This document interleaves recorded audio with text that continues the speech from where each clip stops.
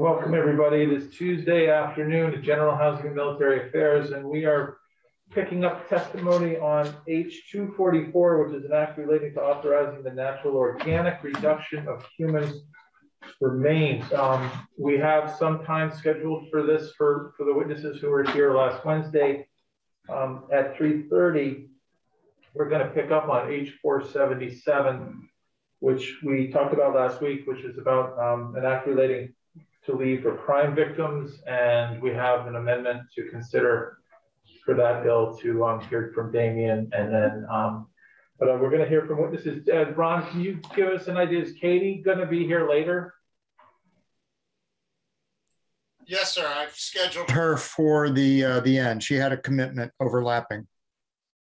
Okay, and I did not see an email from David Englander, but he is apparently not coming. Correct. What time was that he sent that? Just a moment, I'll look it up.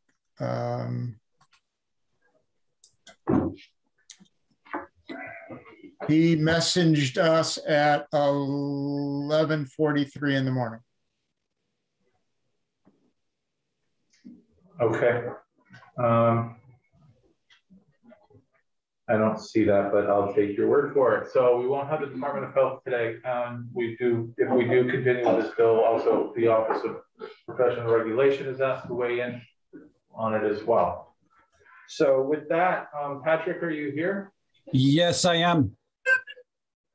All right. The microphone is yours. Actually, before we do that, if you've heard, we have more people in the room than we've had ever before or this year. So I'd like to just go around, starting with the two representatives who are still on Zoom, and then we'll go around the room and introduce ourselves. The different configuration since the last time, well, not since last Wednesday, but since the last time we talked in previous biennium. So Mary? Hello, I am Mary Howard. I represent Rutland City, District 5-3, the southwestern part. Thank you. Good afternoon, I'm Chip Troiano. I'm broadcasting from the flanks of Standard Mountain in the Northeast Kingdom, where I live. How you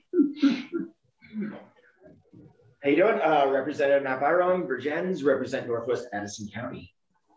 I am Representative Lisa Hango, Franklin 5, which is Richford, Berkshire, Franklin, and Highgate. Tiff Blumley, representing Burlington's South End. John Kalaki from South Burlington.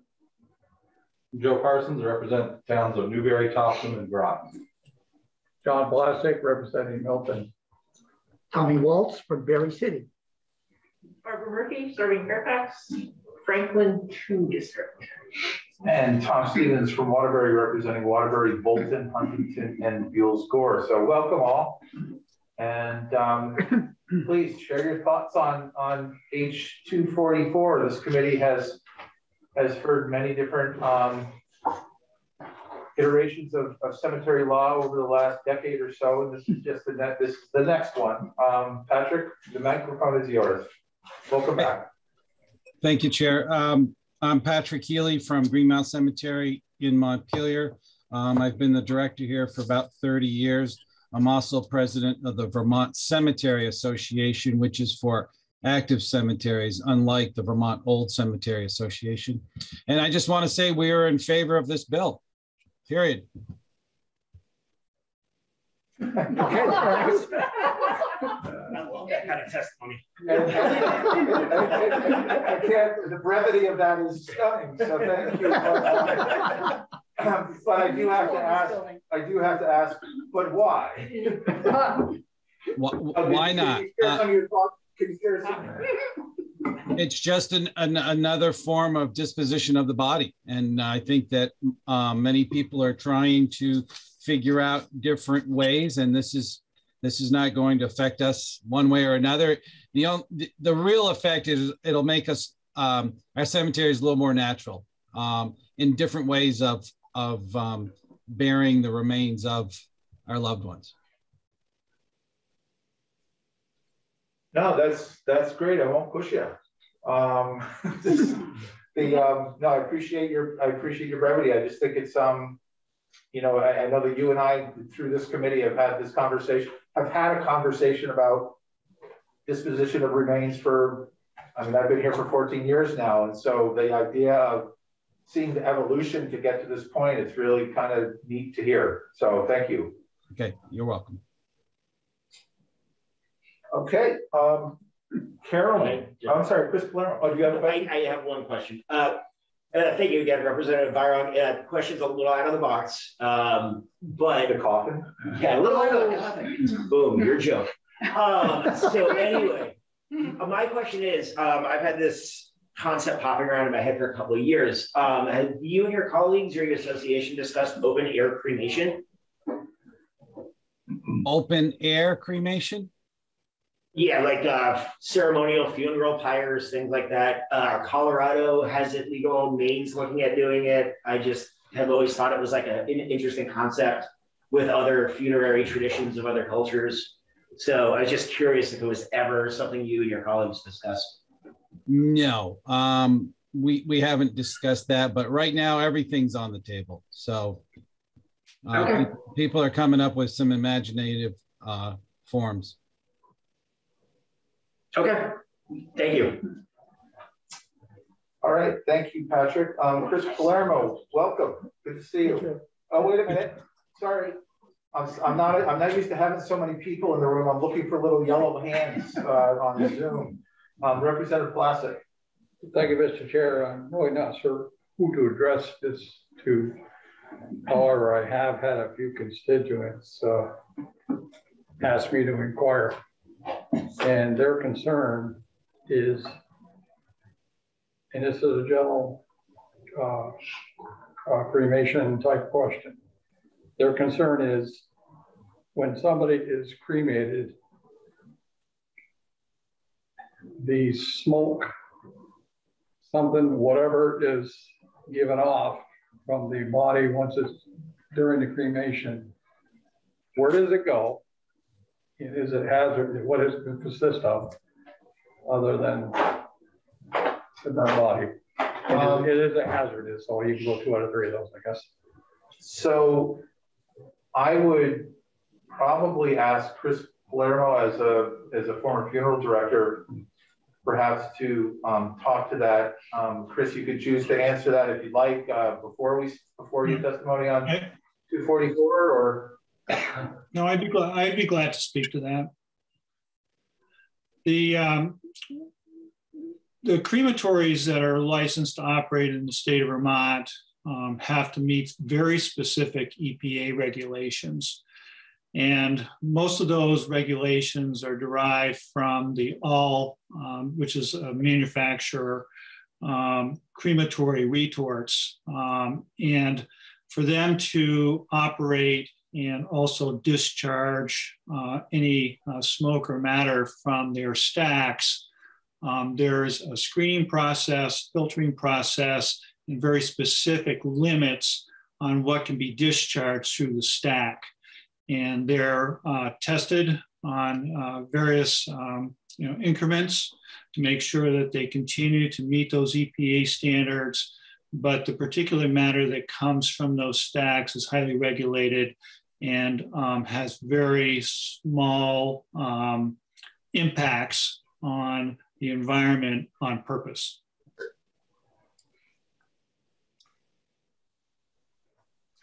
So what, if I may? So, sir, what you're saying is the feds, the federal government, their EPA or the state EPA, somebody's EPA, is determined that the smoke must meet filtering requirements and in strict compliance with the EPA regulations. If it sounds like I'm praising that, I am, because I need to get back to these people. Sure. So both, when they're inspected and when they first are in place and on an ongoing basis, they have to meet both federal and state air quality regulations. So yes, it's not it's not an unregulated by any means process, and they need to meet very strict discharge permit levels. Thank you, sir. Thank you, sir. Sure. All right, thank you. Thank you for that, Chris. Thoughts on H.244? Sure. So good afternoon, everybody. My name is Chris Palermo. I have been a funeral director for 42 years and a business owner in Waterbury. I retired back in late 2020. I've served as president of the Vermont Funeral Directors Association. I currently act as their legislative liaison on different matters that come before your committees in the State House. There's a couple of discussion points I just wanted to go over, sort of a reiteration of what we spoke about last week and some continued conversation. In my previous testimony last week, I spoke about whether the Vermont Veterans Memorial Cemetery has the ability to receive natural organic reduction remains based on their permitted types of disposition through Act 250. So they're currently eligible for earth burial of casketed bodies in burial vaults and cremated bodies buried in the earth but not scattered. My question is, should the reference of natural organic reduction remains going to the veteran cemetery be omitted for qualifying veterans until such time that the cemetery can make these provisions through the permitting process? So that's a question in terms of language that's currently in the bill. Next, I just want to, sort of fine tune some comments that I made last week and sort of expand on them a little bit. In reading the portion of the text that speaks to adding natural organic reduction, and I'm going to refer to that as NOR, to the required medical examiner permit for cremation, the bill indicates that the laws of the state of origin must be followed. In Vermont, before NOR or cremation can take place, a medical examiner permit for either is required. That much is really clear and I think is concise. In speaking with Dr. Elizabeth Bundock, the state chief medical examiner, we both came up with some similar questions, and I'll share these with you. If the jurisdiction of origin does not specifically permit NOR, then can a Vermont facility perform NOR on remains originating from that jurisdiction, regardless of whether a cremation permitting process of the out-of-state jurisdiction?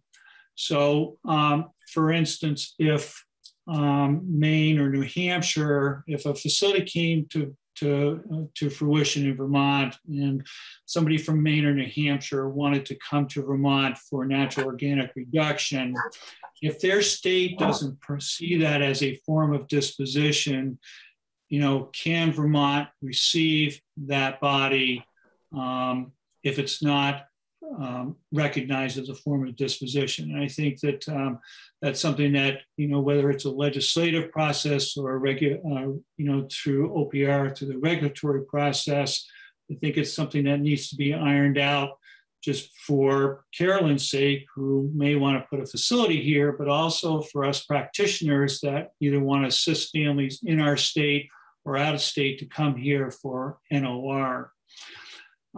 If the originating jurisdiction requires a medical examiner permit for cremation and is silent on NOR, will a Vermont facility be able to perform NOR with the out-of-state ME cremation permit, because Vermont considers cremation and NOR to be equivalent? And that sort of refers back to the text in the bill where it says that you must comply with the laws of the state in which the person died, including obtaining a copy of a medical examiner's permit if one is required. In Maine, if you were going to take someone who died there as a resident and was going to come to Vermont, you would need to get a medical examiner's permit.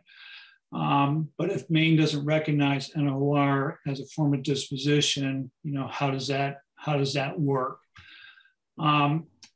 I guess, and finally, if the originating jurisdiction statutes specifically allow cremation without a medical examiner permit and are silent about NOR as a Vermont facility able to perform NOR. And this also applies to any practitioner who wants to assist a family in fulfilling that natural organic reduction disposition. Whether these questions are answered through the legislative or regulatory process, I think they need to be addressed.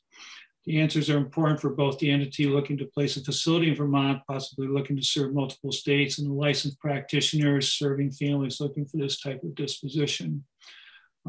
Before I go any further, is there any questions or thoughts on anything that I spoke about? Yes. So Chris, just if you could explain again. So I'm going to do the typical legislative thing. So if someone in my family lived in Vermont, passed away on vacation in Maine, right, does that mean that in the that they would not allow the transport back to Vermont if we were going to use natural organic, or is that how does that work? Back and forth as you're talking about what the state they died in has for their rules. Right. So and that's the question that needs to be answered here, because it's clear that if somebody died in Vermont, that there's a process in which natural organic reduction can take place. But if somebody dies in a state that doesn't recognize natural organic reduction, funeral directors are required to follow the rules and regulations in which the state in which the person passes away in. So for an example, if I died at Dartmouth Hitchcock Medical Center in New Hampshire and desired to be cremated, instead of waiting 24 hours as you would in Vermont before you can be cremated, I'd have to wait 48 hours. In New Hampshire, it's required that the medical examiner actually view the body before the body can be transferred to the crematory. So they have to make provisions for the medical examiner to view the body before that individual I could come back to Vermont for a cremation. So I think that moving forward, we just need to make sure that there's reciprocity within the states, both for Carolyn's sake as well as practitioners' sake, that if we're going to allow natural organic reduction in the state of Vermont, that there's some reciprocity in other states to be sure that that can happen. So that situation that you're speaking of doesn't add a wrinkle to all of this stuff.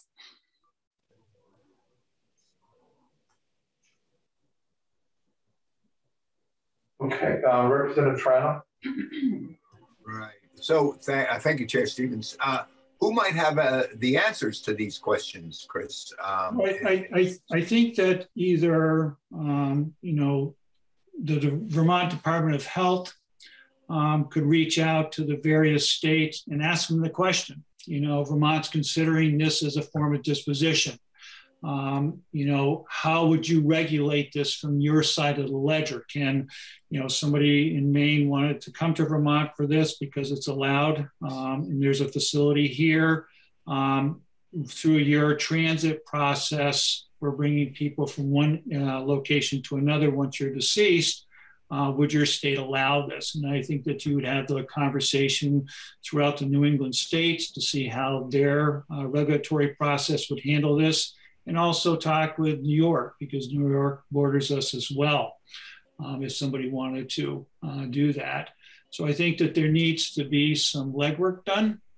At least my suggestion would be that, to make sure that as we walk down the path of this, that not only Vermonters can be served from a facility if it comes to fruition here, but also that there's a possibility that they can serve other practitioners and families in other states. So I think that either OPR or the health department or somebody would want to make inquiries to make sure that could happen. So if someone dies at Dartmouth Hitchcock who lives in Vermont and dies in Dartmouth Hitchcock, would they need to announce to the medical examiner what the planned disposition of that remains would be? Well, you would do that through the death certificate. So a medical examiner would issue, you know, if the person was going to be cremated in this, on the death certificate, the disposition would be cremation. And the medical examiner needs to go through their process. If a person is going to come back to Vermont for NOR, you still need to get a transit permit from that state. And the question I'm having is that on the transit permit, it talks about donation to a medical school. It talks about cremation. It talks about burial in a cemetery, and it talks about transfer to another state. And you can certainly fill that out, but on that form that says transfer to another state, it says, where's that body going? To what cemetery or facility? And therein lies the rub, in my estimation, is that if you put down a natural organic reduction facility and it's not recognized as a form of disposition in New Hampshire, is that legal? I think that that's the question that needs to be asked, so that, you know, moving forward, and I'm sure that it's different in other states, and I'm sure that where there's a facility in Washington state, they may have made provisions for that, and they may have reciprocity to other states, but we're talking about Vermont and the associated states that may come here. We just want to make sure that we dot our I's and cross our T's so that we can move forward with this legislation and it works. Thank you, Chris. And I apologize if I begin to talk and it becomes too long. Sometimes I'm too lazy to stop. So I just want to make sure that I don't. And you're not a legislator? I know. So more than a few years ago, I think Vermont approved the use of alkaline hydrolysis, which was another form of cremation, liquid cremation. Right. And could also be composted. Could you know, the remains could then be used or poured down the drain, for that matter, because they were going to be clean. Has that happened in Vermont? No, it hasn't. I think the closest facility right now is in New Hampshire, but we do not have alkaline hydrolysis facility in Vermont. And would that be the same kind of rules and regulations that would have been put into place to allow that to happen? Is that similar to what we're talking about here for NOR? I would imagine so, because you would need to put down on the transit permit regardless where you were going to go. Now, it's a form of alkaline hydrolysis is a form of cremation, but it's through a chemical liquid process versus heat. And to the best of my knowledge, most of the states in New England allow for alkaline hydrolysis, so there's reciprocity no matter what. And I know that there's been a few families that have traveled with their funeral director to New Hampshire for that process to take place. It just doesn't take place in Vermont. This, you know, NOR is a developing form of disposition.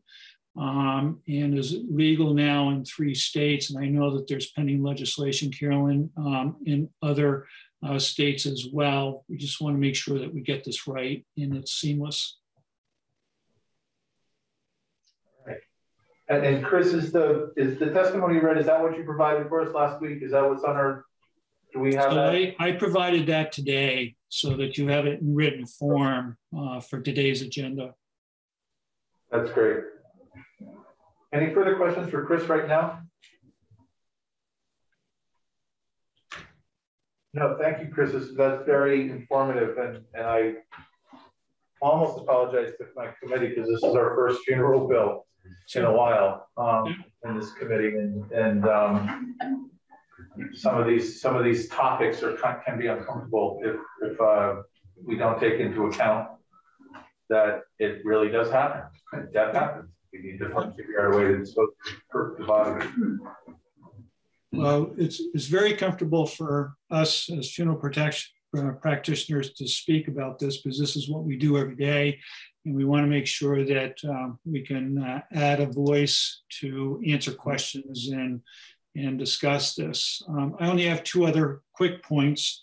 One is that we do concur with the language giving the Office of Professional Regulation the authority to develop Vermont industry standards from which an NOR facility must operate, as well as the authority to regulate the industry. I mean, it's the same for crematories, it's the same for funeral homes. And this would follow, obviously, under the purview of OPR to develop these industry standards. I know that these facilities, particularly in Washington State, have specific, and I think Carolyn, excuse me, will speak to this, but you know, we're glad to see that the Office of Professional Regulation will be involved in that regulatory process. And I just want to, you know, wrap up by saying that the BFDA very much supports NOR as another option of final disposition for Vermonters. We look forward to partnering with stakeholders as this bill makes its way through the legislative process. Great, thank you, Chris. I so appreciate it. Sure, and I'll stay on in case anybody has any other further questions for me. Okay. Carolyn, I'm gonna butcher your last name, I think. Carolyn Mazes, is that it? That's perfect.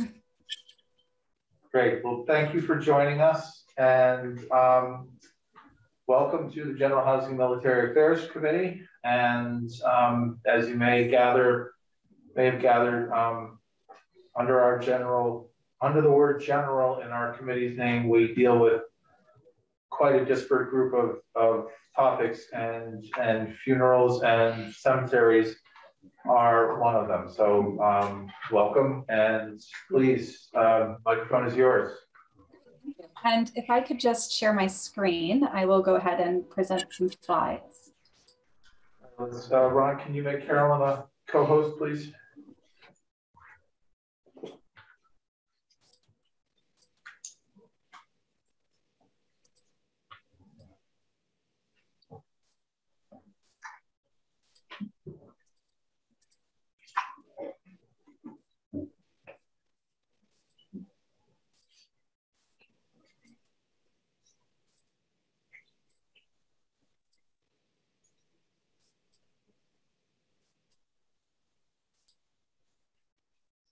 Ron, are you there?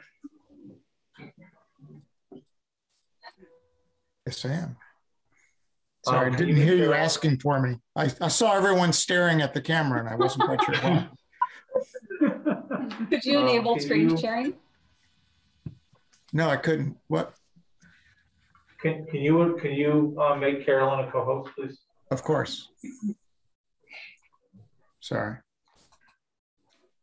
There you go. Great, thank you. I'll pull up these slides.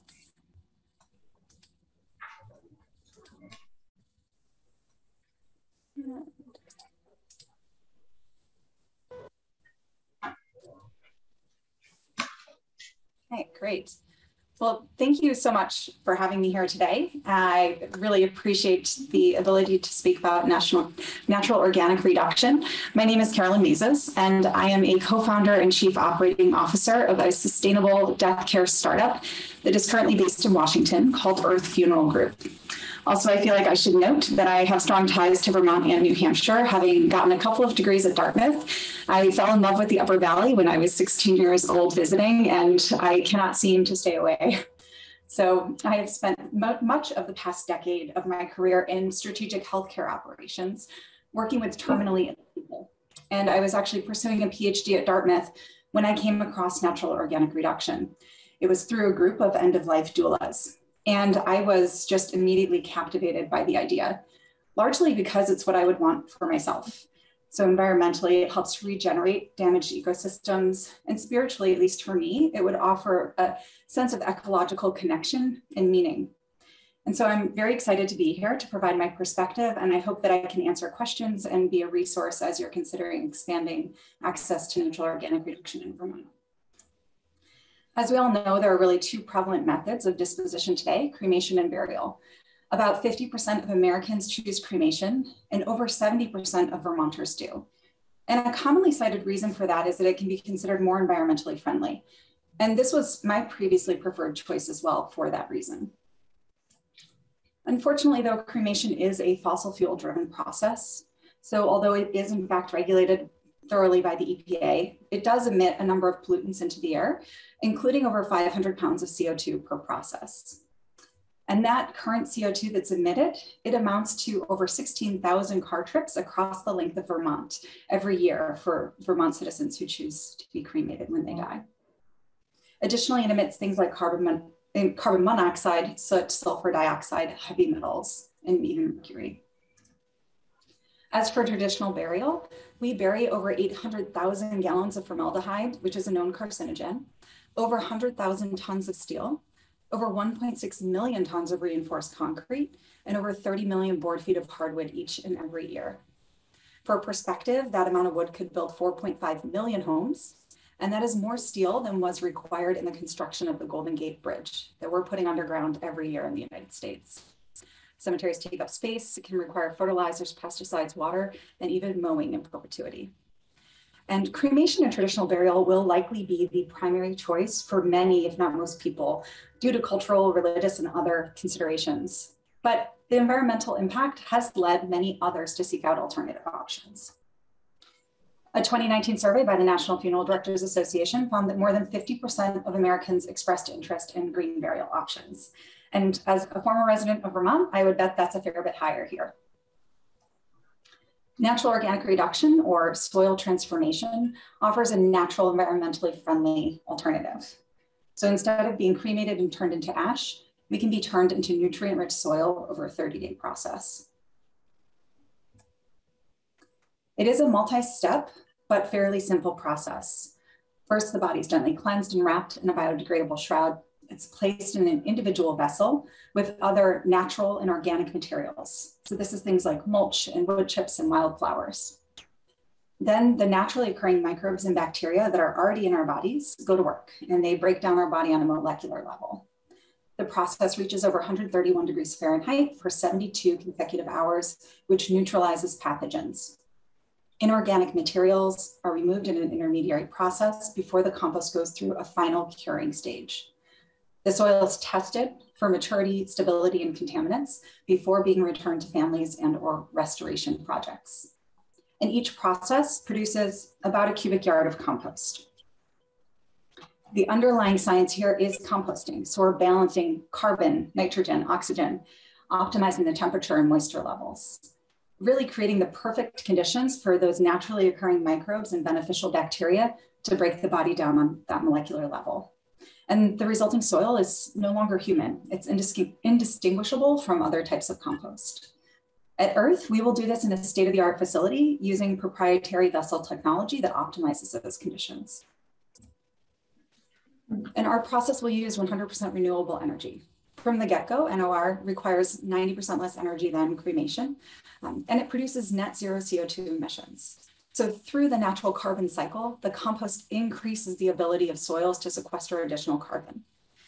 Studies have shown that a one-time application of compost can double forage production and soil C sequestration over 3 years on both wet and dry grassland systems, which is pretty amazing.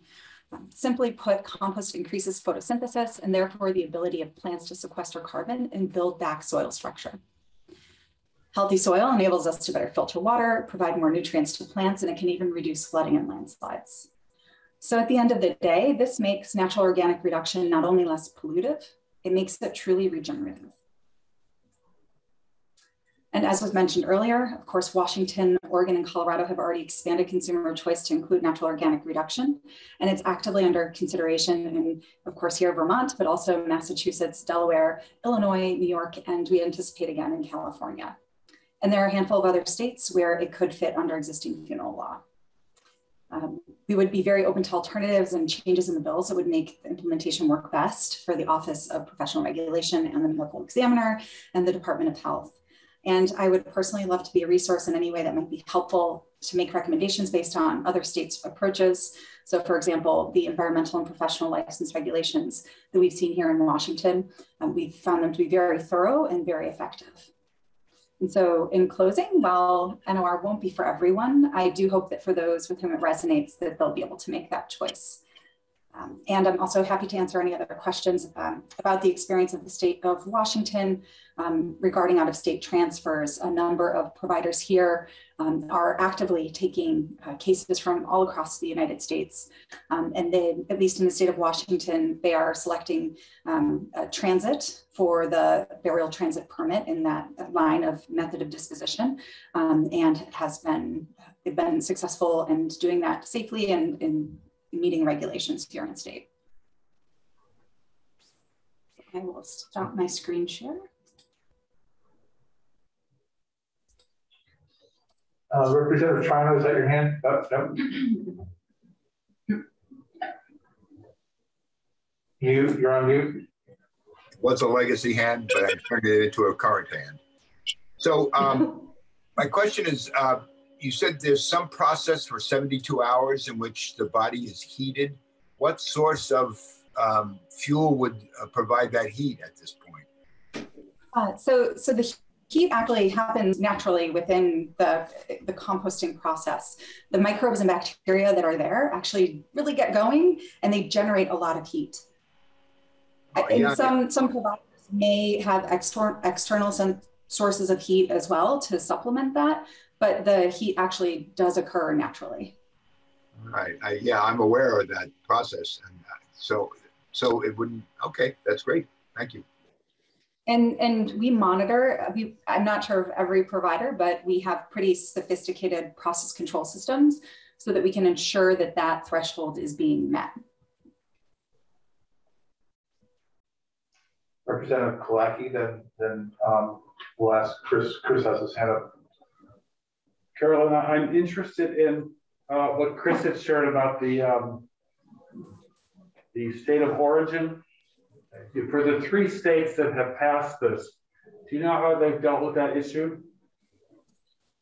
My knowledge, so far, it hasn't been an issue. The states of origin have followed their normal process of transferring bodies out of state. And so in that burial transit line, they select that it's in transit or out of state transfer. And then they do put in the place where it's being transferred to. But to my knowledge, the place it's being transferred to it hasn't mattered what type of disposition it ultimately is going to. All right, thank you. Chris Palermo. Thanks, Carolyn. And hopefully, that will stand true for New England states here as Vermont recognizes those. But I think it's important to ask the question to make sure that we do things appropriately and everybody's on the same page. So a couple of questions occur to me. Through the natural organic reduction, my presumption is that the organic parts of a human body become part of the soil that it's mixed with, but you are left with recognizable skeletal remains and teeth and such. Is it my presumption correct that you would in turn need to remove anything that's identifiable, process it as a crematory might, and then add back those ingredients to the soil so that it becomes sort of one package of compost, which would include skeletal remains that are no longer recognizable. Is that correct? That is exactly correct. So using the same process as is currently used for cremation and for alkaline hydrolysis. In the states that currently have this legislation in place in facilities, are there any provisions to say that this organic material can't be sold on the open market as sort of a commodity?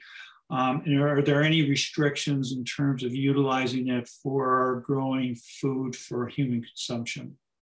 Yes, so the state of Colorado did include those 2 provisions.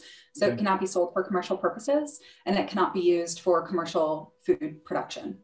Okay, yeah. Which seems quite reasonable. Yeah, okay, thank you. So Carol, when you say that the family can take it, can take the remains, or they can donate it to conservation efforts, who would that be going to? Yes, so the conservation efforts, it'll vary by provider, and as with any other method of disposition, it would need to be disclosed to the families as a part of their contractual agreement. So for earth, we have a piece of conservation land that is going to be protected in perpetuity, and have a number of restoration projects for that conservation land. And so families can choose to donate to that specific conservation project. The other providers also have parcels of conservation land where they are also undergoing different restoration projects.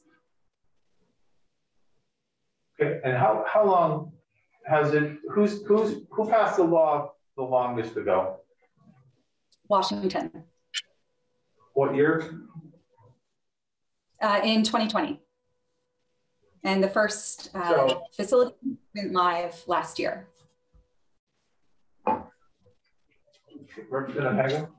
Do I understand from Mr. Palermo's comments a couple of minutes ago that only Colorado out of those 3 states have a provision to not sell the compost on the open market? Colorado does. But the other 2 do not. Thank you. Washington do not. I don't see any of the providers doing so, but it's a safe provision to certainly include. Representative Brown. So if I couldn't put my remains out on the open market, I could spread them on my flower garden. Is that correct? Yes. Okay, thank you. That's where mine are going. So Carolyn, it's so new. One of the things is like this would allow this to happen. I think this legislation, this isn't, I mean, this is a concept. This is a form of disposition that isn't allowed yet. This isn't, but anyone could come in and say, I'm going to have this kind of mausoleum or whatever the process is. Does that make sense to you? I mean, this legislation is seeking to make this as an opportunity. It may never happen in Vermont based on business plans and demand and whatnot. Is that what you ran across in other states so far? It's the question that when it's approved, sorry, I'm not quite sure what the question is. Could you rephrase that? Sure. There's a balance between saying, oh, look, here's a company that does this, and they need us to change the law in order to come here and do it. That's, you know, especially in this particular trade, that happens. It happens all the time. But I mean, so from a purely theoretical basis, we're just looking to change the law to allow someone to come in and do this. And I'm just curious, how is it taken? How many businesses? How is the business plans of individuals work in these other states yet? Is it something that is sustainable as a business model? Have you found enough interest to make it sustainable? Right. I think we're still really in the early stages, but the market receptivity is very strong. So of the providers in Washington, the first has been over capacity since opening, and they are opening an additional facility next year. So I think that there certainly is consumer demand for it. And it's a matter of finding the space and building the plans and raising the money, which takes time in order to then be able to offer it more widely. But of course, the first step is authorizing it as a legal method of disposition so that, you know, business owners can actually start making those plans and start doing that research. Thank you. Representative Walsh. Thank you, Chair. I'm a little bit confused on this whole business of the final disposition after the process. It sounds to me what you're saying in Colorado is that the facility has control over the final disposition. I would think it would be the family. Yes. I hope that's correct. The family. And so in Colorado is saying the family cannot then sell you as fertilizer, which I find kind of bizarre, but okay. Right, the family nor the organization that has done the natural organic reduction process, neither can. Because some families will elect to not receive the full amount of soil back because it is a very large quantity. And some people just do not have space for an entire cubic yard of soil. And so that is where we end up with a situation where a family might take a small sort of memorial piece of soil that they can then scatter in a garden or in some of their favorite places. And then the provider who did the natural organic reduction would have the remainder of that soil that they would then dispose of, typically in a conservation project. At least from the perspective of Earth, we plan to use the remainder of the soil for restoration projects. Thank you. Representative Triano. That's a legacy hand. Sorry. Okay. Chris Palermo. Thank you. I think that, you know, if a facility were to go into Vermont, and Carolyn, you can maybe confirm or deny this, but it would seem to me that, you know, based on the capital cost of putting in a facility, that it would become more of a regional facility where, and this sort of plays into what my testimony spoke about, is that it would serve a larger demographic than just Vermont. Because I mean, there is a cost related to NOR. I think, Carolyn, from what I've read, you know, the average cost is $5,500 to do a natural organic reduction per person. So that, you know, it doesn't make any sense for a facility like this to go into Vermont if only 2 or 3 people in a year are going to opt for that. But if there's people outside of Vermont that can come here, then you sort of open it up to a much broader demographic as they walk down the path. So I think that, you know, this is the first step in creating the ability to do it in Vermont.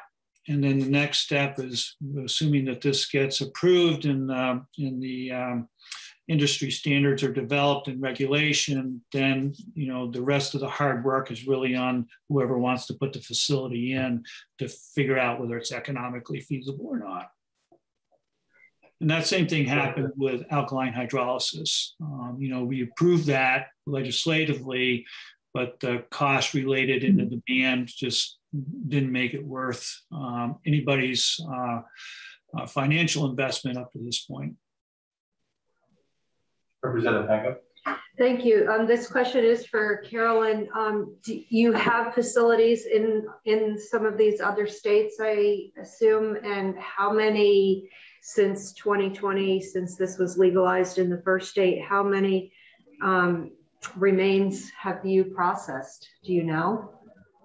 Sure. So we are launching in 2022. We have a beautiful facility that we are building out. And there are 2 other large-scale providers in the state of Washington so far. Based on our state data, I would estimate that they have done about 150 or so processes in the past year. And it could be maybe 30% higher than that, but that would be my best guess. Thank you. Chris, can I ask you to do some remedial information for us about when you talk about how regionalism might be a regional facility might be the answer. Can you just give us the current update on like traditional disposition of bodies? How many crematories are in Vermont? How many folks still do traditional embalming within their own buildings or their facilities out there that take in from various areas? Can you just give us a quick rundown on what's out there right now? Sure. So in my early years as a funeral director 40 some odd years ago, cremation was probably between 10 and 12% of the number of families that chose that form of disposition. Traditional funerals, which we would equate to, a casket, burial vault, church service, calling hours, was more like 80 to 85%. Pre-COVID, The cremation rate in Vermont runs between 80 and 85%. I would say it was probably higher than that now with COVID and previous restrictions on funeral services.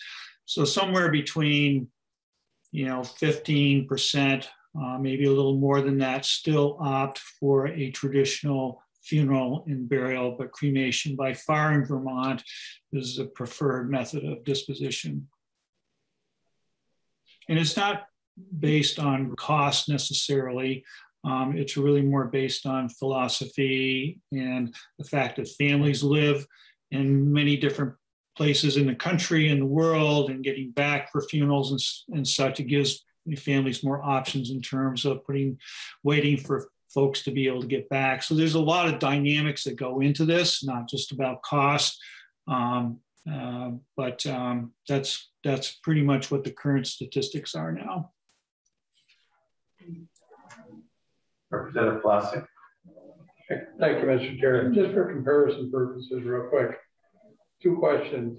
What is the average weight of the remains for a normal cremation? Let's say I'll keep it simple for you, 200-pound adult. What would be the average weight of the remains from a cremation for that?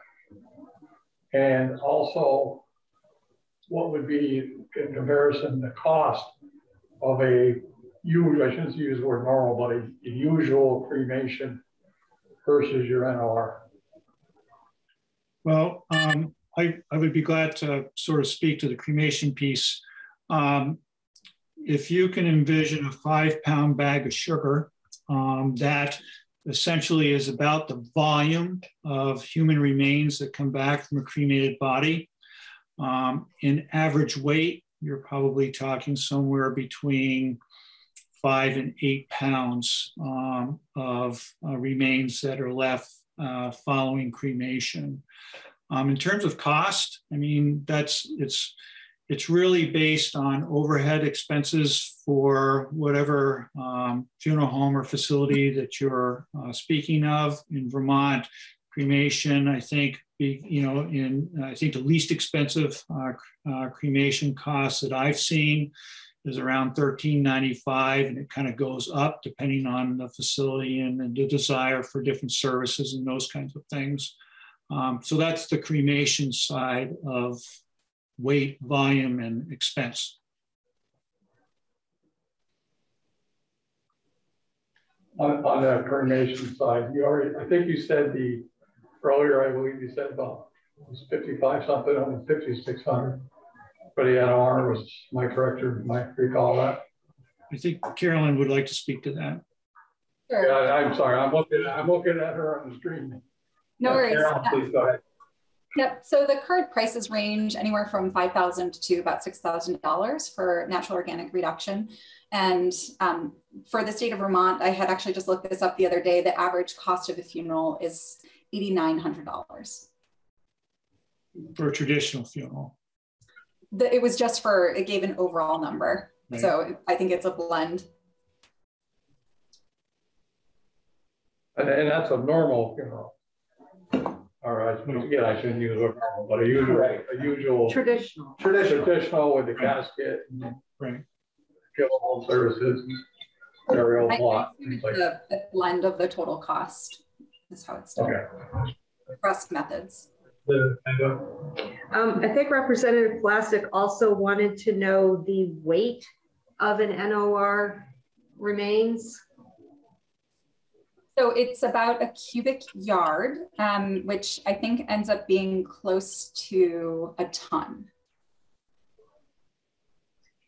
Wow, thank you. It's generally kind of, if you imagine a few wheelbarrows full, it's probably half a ton. I'm sorry, it's less than a full ton. I think it might be closer to half a ton. Thank you. Carolyn, I'm new to this, so I don't understand how a 200-person could be composted in this way and weigh 500 pounds or 1,000 pounds. Like a ton is 2,000 pounds, right? Yeah, a ton is 2,000. So I think it's probably closer to a quarter to a half of a ton. It's essentially, you add the amendment, so the natural materials, wood chips, alfalfa, compost, into the process.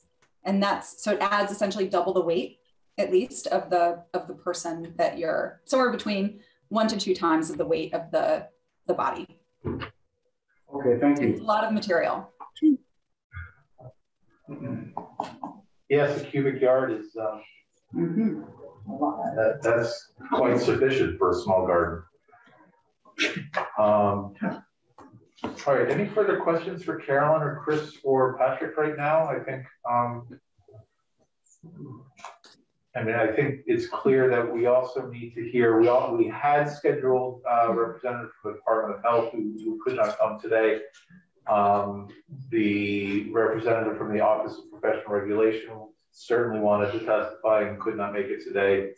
It sounds like from what Chris, what you were saying is that we should be checking in with Bob Burke and with the Veterans Cemetery just to see what they might need in terms of any kind of legislation if these remains were going to be used at the cemetery.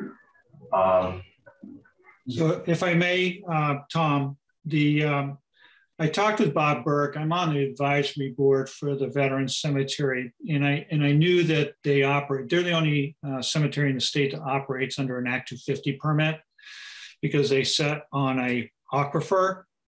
And so their Act 250 permit currently allows for earth burial of casketed remains in a crypt or a vault, and earth burial of cremated remains, no scattering. So there's no provision right now in their Act 250 permit that allows them to scatter ashes or to receive natural organic reduction to be utilized in some fashion in their cemetery. So my only point in the legislation is that it refers to that for a qualified veteran who chooses natural organic reduction to be able to go to the veteran cemetery. And I'm not sure that that's an option because it doesn't adhere to their Act 250 permit. And that was a conversation I had with Bob Burke, and you can verify that with him if you'd like to. He's the director of the cemetery as well as Veterans Affairs. So I just wanted to point out that as the legislation moves forward, that there's some considerations with the VVMC that you may want to take into account. No, that's fair. I mean, the last time I think we talked about this with the Veterans Cemetery, it was about non-embalmed bodies and that they fit, that it was allowed to go into their Act 250. But this is completely different. Carolyn, before I let you go, actually, I see that our attorney is here to go through the last few pages of the bill, or to walk through. But I noticed on the bottom of the handout that you shared with us that it says some cases are not eligible. Those with prion disease, mycobacterium, TB, Ebola, a radioactive seed implant, nuclear pacemaker, etc. If I came to you and said, I want to be disposed of in this way, is this part of the back and forth with you to determine this? Yes, it's part of the intake process. Yeah, because it's, I would want to know that, or I want my family to know that before they were saying I didn't qualify because I had a pacemaker or something. Representative Henko? Does that also apply to cremation, those types of conditions or preclusions? Chris? Sure. So with cremation, if you have a pacemaker or defibrillator, we're required to remove those prior to cremation because they have a radioactive battery in them. And those are actually recycled through the crematories today. So they go back to the manufacturer. Any kind of orthopedic implant is removed. Those are also recycled.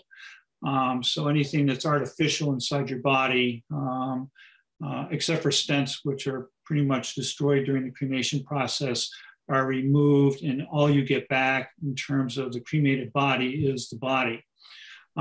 With specific diseases, whether it's hepatitis, HIV, Ebola, it's a non-factor in terms of cremation. The prion-borne diseases like Creutzfeldt-Jakob disease, a prion is a protein. You have to be careful in handling remains, particularly if they're autopsied for transmission. But the prion is destroyed in the cremation process as long as the crematory is fired at 1800 degrees or higher. So that's a non-factor. So there's no real exclusion through the cremation process for these various diseases. Thank you. So I guess, yes, it does. And I think I missed the very small part that Carolyn testified if those diseases are precluded from NOR process or would preclude someone from having the NOR process. Yeah, that's at the bottom of their handout. Yep. And that is based on the Washington state regulations, which our company would adhere to universally, just because we think that they're good regulations to protect the health and safety of workers and then also the soil that's produced. Thank you.